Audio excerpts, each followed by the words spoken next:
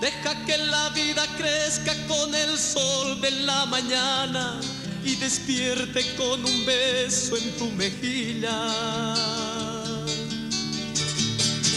Deja que tu vida crezca en la conciencia del mañana, que ha llegado con el día nuestra hora. Before the coming of the white man, many great Indian cultures flourished in the New World. Perhaps the greatest of these was that of the Incas.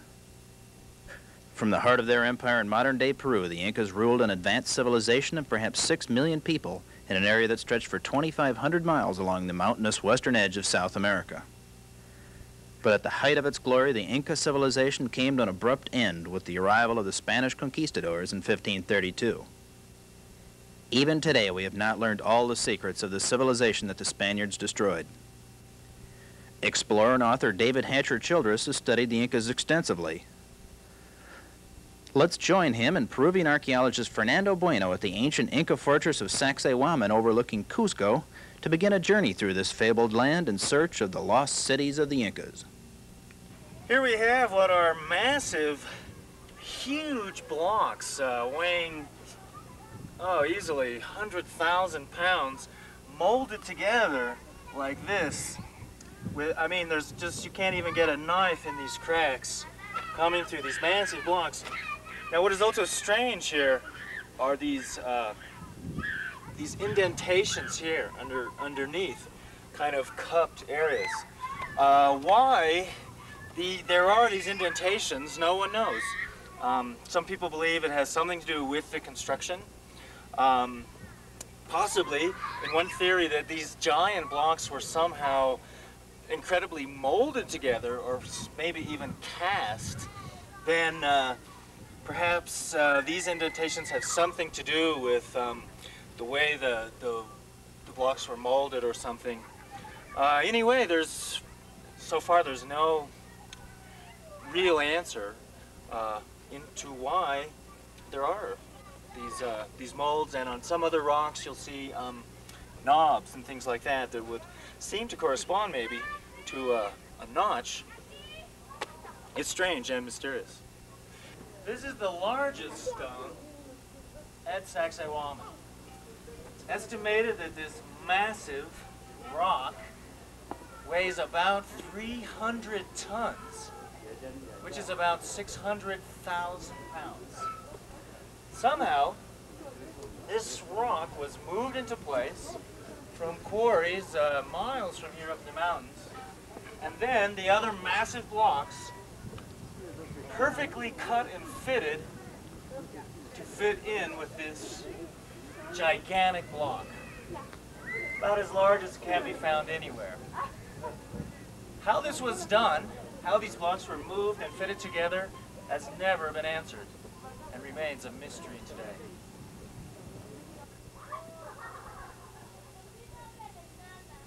One of the fabulous legends of Peru is of a fantastic labyrinth of tunnels that goes through the Andes. It's been said that in these tunnels, some of the vast treasure of the Incas is kept. This is the entrance to one of those tunnels here at Sacsayhuaman Fortress. It goes only for a few hundred feet, and then it is blocked off. In 1923, an expedition from the University of Lima came to Cusco and entered one of the tunnels here. They advanced towards the coast in a tunnel that was 8 feet high, trapezoidal in shape, and kept contact as much as they could with another team here located at the entrance of the tunnel. But after 12 days, contact with the entrance of the tunnel was lost, and only one of the explorers returned. He was starving, and he told incredible tales of dangers and rooms and gold. His tales were so incredible, he was declared mad by his companions, and to keep other people from going into the tunnels, the entrance was dynamited. And these are only some of the fantastic, incredible tales of this strange tunnel system through the Andes. Do you think, Fernando, that some of the treasure of the Coricancha is hidden in these tunnels here? Could be. According to legend, these tunnels communicate a lot of cities in the Inca Empire. Quito and Cusco were communicating by these tunnels. It is one of the fantastic legends that there was a tunnel from Quito to here to Cusco and even to the coast and farther south to Chile. Possibly to Paititi?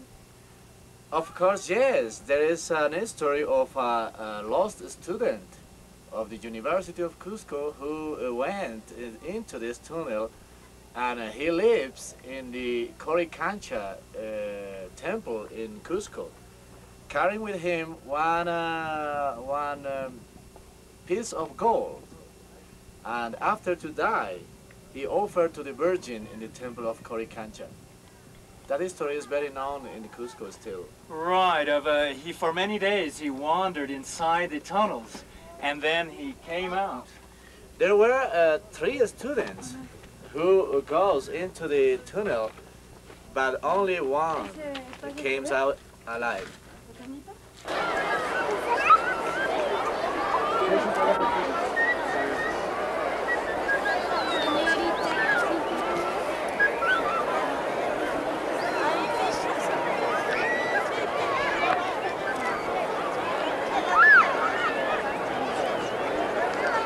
June 24th in Cusco, Peru. This is the annual Festival of the Sun. Used to be on June 21st, but then the Spanish moved it to June 24th. So this was then the summer solstice. And here is the crowning of the Inca king. For the Incas, this was the big festival of the year. And people from all over the Inca Empire would come here to Cusco to celebrate the Festival of the Sun. Buenas tardes, señoras y señores.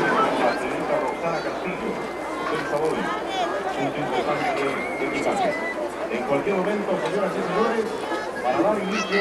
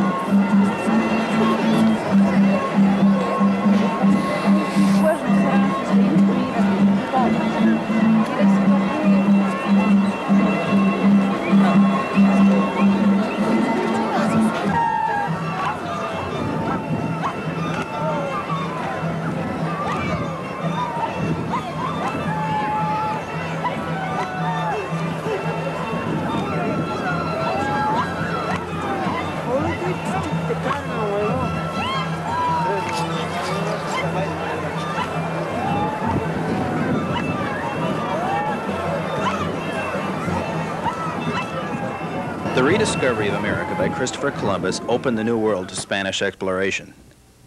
After the conquest of Mexico by Cortez, the Spanish began to move south. Fired by a missionary zeal and an insatiable lust for gold, a group of Spanish soldiers led by Francisco Pizarro launched a series of expeditions southward along the western coast of South America. Landing in 1532 with a small but determined band of conquistadors, Pizarro began to march inland through high mountain passes to the Inca resort city of Cajamarca. Here in this northern Peruvian city, the Spaniards had learned that the Inca king Atahualpa was to be found. The conquest of the Incas is perhaps one of the strangest and most bizarre episodes in all of history. 160 gold-crazed conquistadors conquered an empire of millions of people with a huge army. How did they do it?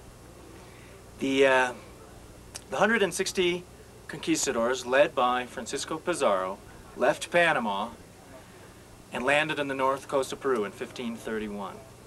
From there, they marched inland with their horses, which the Incas had never seen before. Also, there was a fulfilling of a strange prophecy, that of Viracocha and the men who had come with beards, strange white men. And here they were, marching on Cajamarca, and it was there that they were fortunate to find the Inca ruler Atahualpa, who was bathing in hot springs there. The Inca Empire had just come out of a long civil war between two brothers, Huascar in Quito and Atahualpa in Cusco. Atahualpa was the winner. And as he was bathing in the pools, the Spaniards in the town hatched an extremely bold plan to capture the Inca Atahualpa. Here, the next day, after meeting him with his vast army of hundreds of thousands of soldiers, they suddenly seized the Inca and held him captive. Not one of his soldiers raised a spear to protect the Inca, and he was now a captive of the Spanish. They then decided to ransom him for a room full of gold as high as Pizarro could reach. Then, several of the conquistadors went back with some of Atahualpa's officers to Cusco, where they saw the fantastic treasure in the Temple of the Sun. Life-size animals and plants made of gold, a huge gold sun disk, gold mummies of the ancient Inca kings, an incredible treasure. A room full of gold was then filled in Cajamarca in order to free their beloved Inca king Atahualpa. However, the ruthless Spanish, after the ransom had been paid, executed Atahualpa and then marched on Cusco to seize the Inca Empire, which was now without a ruler. There they installed their own puppet Inca, and so effectively began Spanish rule in Peru.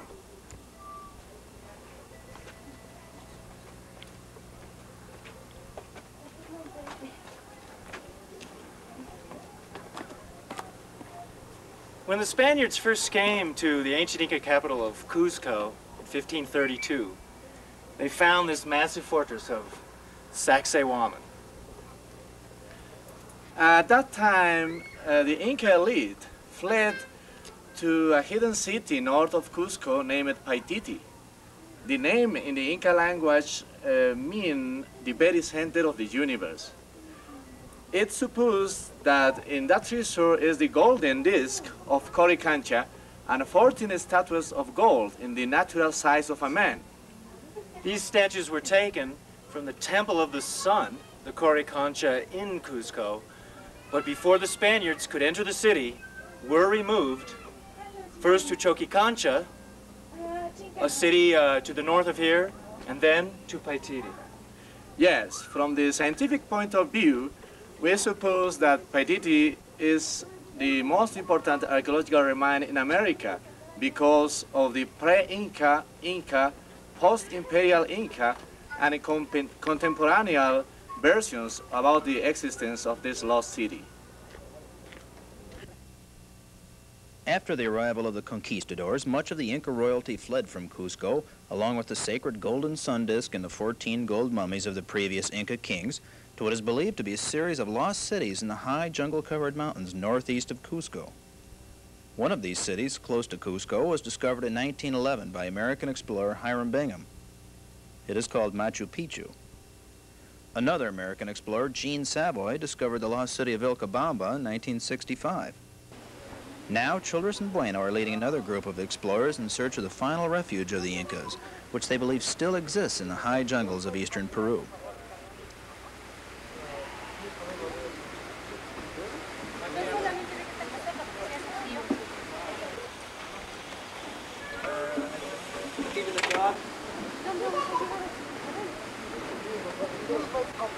From your mother, just some salt, focus salt. No, but I have a spoons from my house. Okay. We have a couple of spoons now. Ah, yeah. Real explorer. Yeah. Él juega de verdad.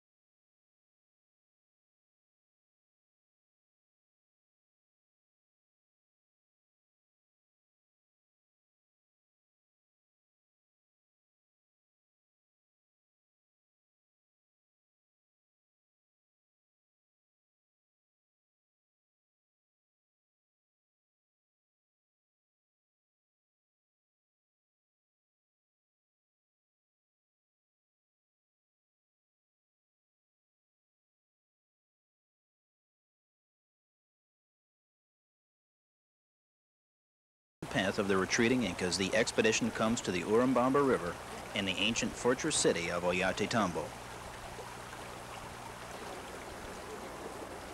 These are the massive walls of Ollantaytambo. Some of them 5, maybe even 10 tons, perfectly fitted together, covered with lichen.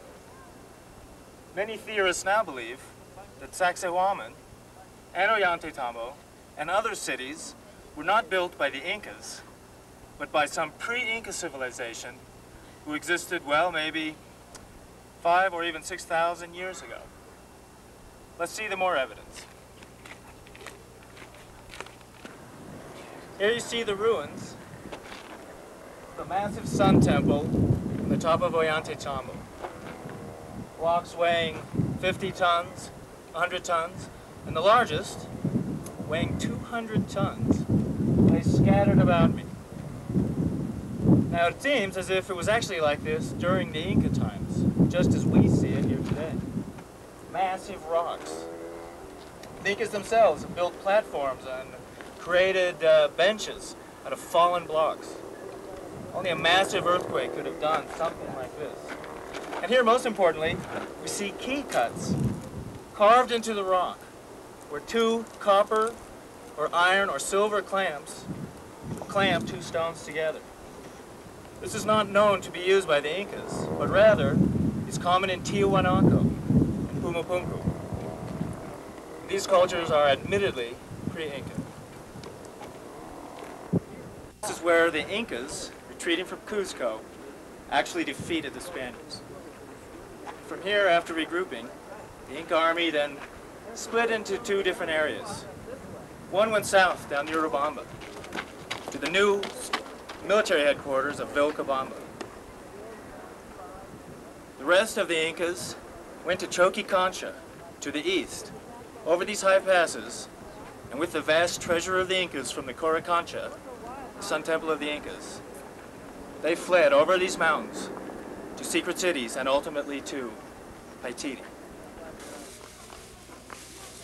The expedition's last contact with civilization will be Amebamba, a small mountain village that survives by growing coffee, tea, and coca. No tourist has ever been this way, and the group's arrival causes a local sensation. Ahí son. Estados Unidos, en Norteamérica.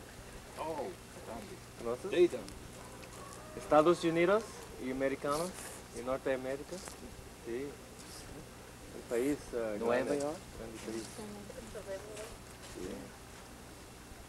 ¿Dónde van? Vamos por arriba en la sierra. ¿Llegarán? Sí, ahora. ¿Por qué no van a carro? En carro. En 15 minutos. Well, we're on the trail to Yanantinarco now, and we found this old man here who he's been living here for 32 years. And I think you know something about Yanantinarco. What does he say, David? Mai ping chei Yanantinarco. Hepa pinkasan chei cuchilla. Chei runas kuna chei pinkas. Hatun runas. Machu Picchu también ambas manos. Machu Picchu hinachu chei runas. Más Hatunchu. Cancho wasikuna chei. Manda ka kuna yang esen ka kuna. Pero runas ri.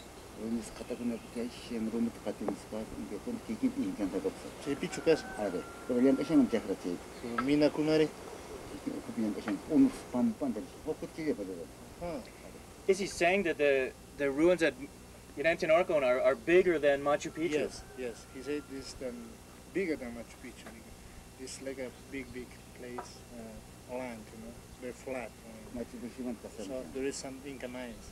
There are some silver mines, right? Silver mines. Even there's some legend about this place.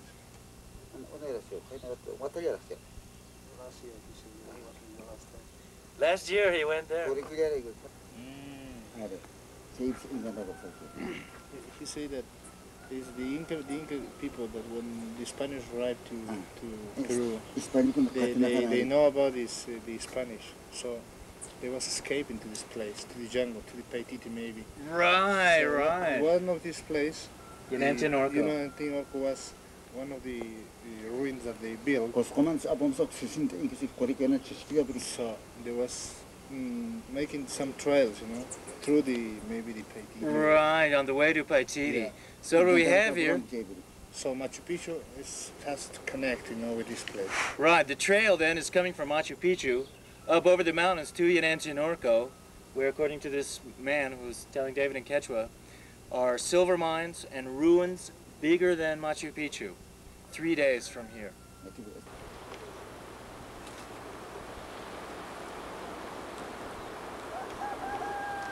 So that's the lost city of Yanantinarco, supposedly on this mountain here, just to the left. The Black Mountain in the very back, the tip just covered in clouds. Is there a lost city bigger than Machu Picchu on top of that mountain? A number of the locals here have told us exactly that. In our attempted expedition, we came up over these hills here on the left, the green ones, up to the top of that one, and then over a number of successive ridges covered with alto selva, the high jungle, thick bush. We ran to the end of the trail, and we also ran out of water on the way.